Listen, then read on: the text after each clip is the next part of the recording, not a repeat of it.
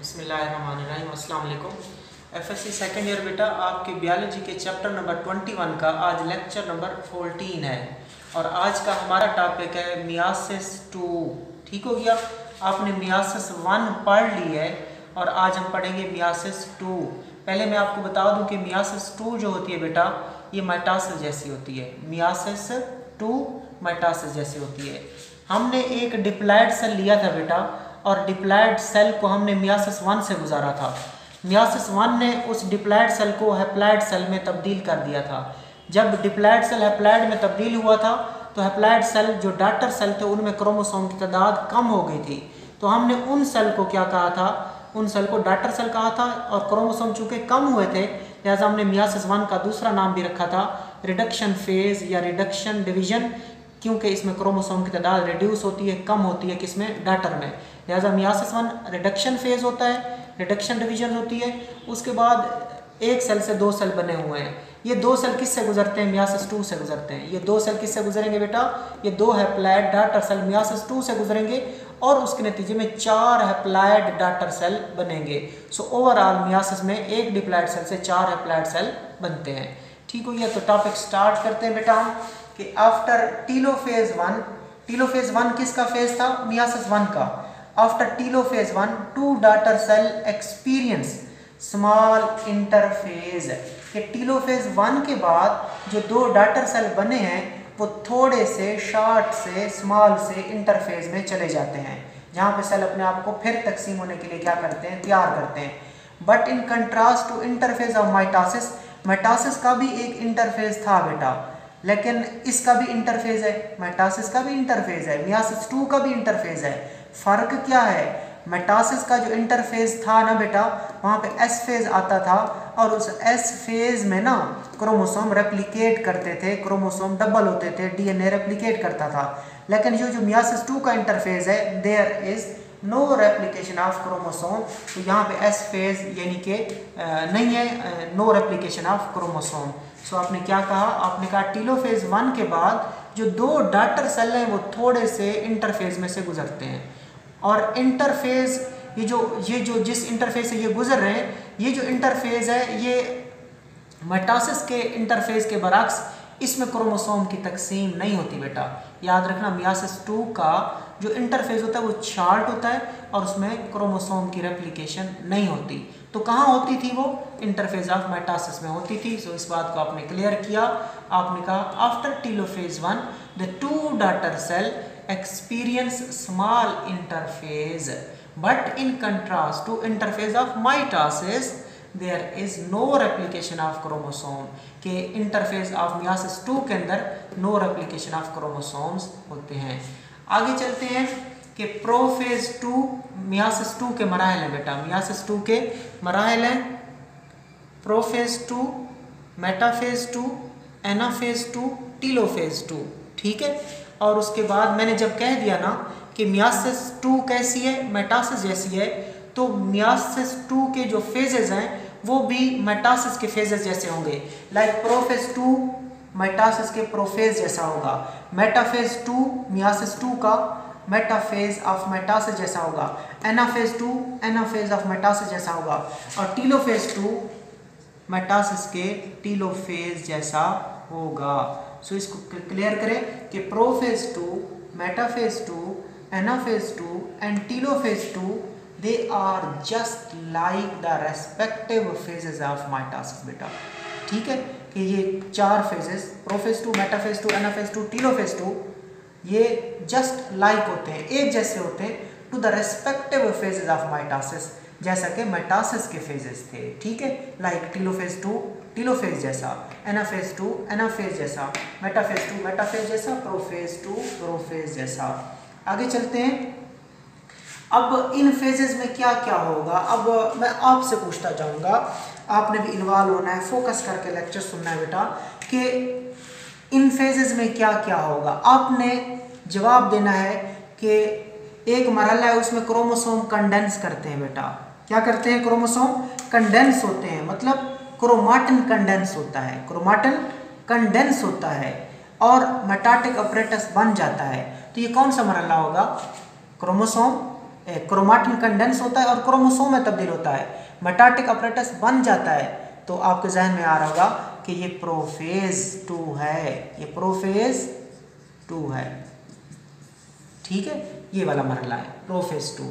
तो अब बिल्कुल शॉर्ट बताया गया है, 2 3 वर्ड्स में हर फेज को डिफाइन किया गया है। तो प्रोफेज 2 के लिए क्या क्या होगा कि कंडेंस होंगे क्रोमोसोम, मेटाटिक अपरेटस फार बन जाएगा। अगला, chromosome arrange at the equator. मैंने आपको पहले भी बता दिया, जब भी क्रोमोसोम अपने आप को इक्वेटर पे सेल के सेंटर में, सेल के वस्त में तरतीब दें, कौन सा मरहला?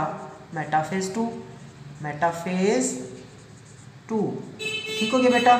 सो जस्ट एक लाइन है कि chromosome arrange at the equator, metaphase 2। तीसरा, इंडिविजुअल और सिस्टर क्रोमाटिड मूव ए पार्ट, के इंडिविजुअल, ये मैं डायग्राम बना के दिखा देता हूँ आपको कि जो इंडिविजुअल क्रोमोसोम है वो बेटा, इंडिविजुअल क्रोमाटिड्स, ये वाला एक आर्म वो जुदा हो रहा है दूसरे से। ठीक हो गया। सो इंडिविजुअल क्रोमाटिड्स का या सिस्टर क्रोमाटिड का एक दूसरे से अलग होना, वो क्या कहलाता है बेटा? वो कहलाता है एनाफेज 2, एनाफेज। और सेम हुआ था किसमें? एनाफेज में ऑफ माइटोसिस में। सो ये किसकी डेफिनेशन है कि इंडिविजुअल या सिस्टर क्रोमाटिड, इंडिविजुअल या सिस्टर क्रोमाटिड मूव ए पार्ट। मूव ए पार्ट का मतलब क्या होता है बेटा? सेपरेट होना, और मैंने आपको बताया हुआ है सेपरेशन का मरहला एनाफेज ही होता है। ठीक है। सो इंडिविजुअल और सिस्टर क्रोमाटिड क्या हो रहे हैं? मूव ए पार्ट, एक दूसरे से क्या हो रहे हैं? अलग हो रहे हैं। तो ये कौन सा मरहला है बेटा? एनाफेज 2 है। आगे, 4 nuclei at the respective pole of the 2 daughter cell. तो ये डायग्राम भी देख लें।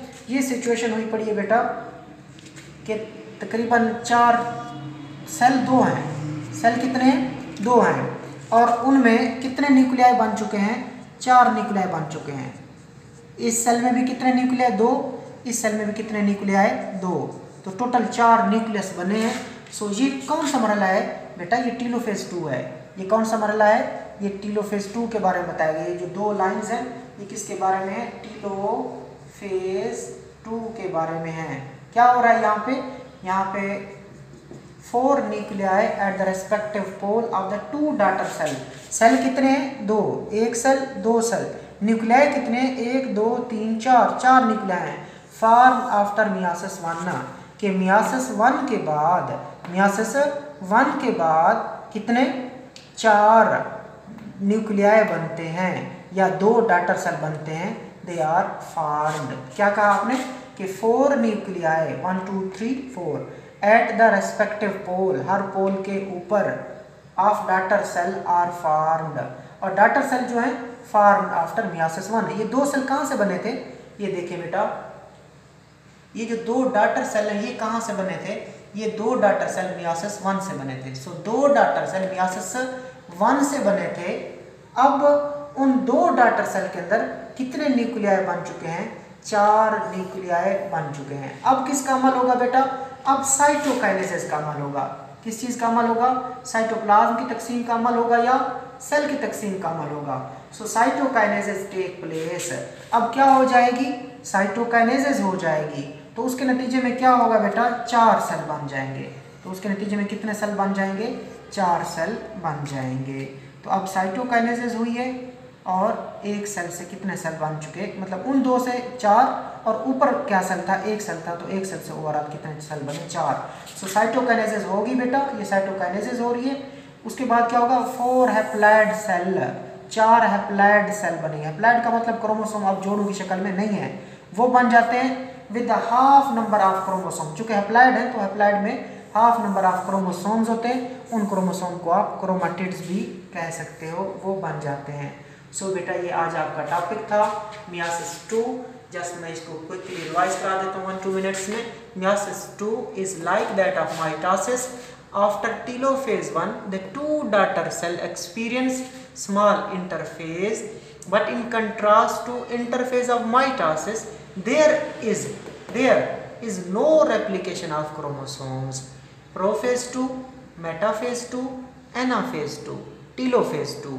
They are just like the respective phases of mitosis. And in these phases, during these phases, what happens? Condense, chromosome condense, metatic apparatus form, and we know that is the prophase 2. Chromosome arrange at the equator, and we know that is the metaphase 2. Individual or sister chromatid, they move apart, they separate from one another. This is anaphase 2. So 4 nuclei at the respective pole of the 2 daughter cell, and these 2 daughter cell formed after meiosis 1, they are formed. Then at the end, cytokinesis take place, and 4 haploid cells with the half the number of the chromosome or chromatid, they are formed. So this was your topic about meiosis 2. Yeah.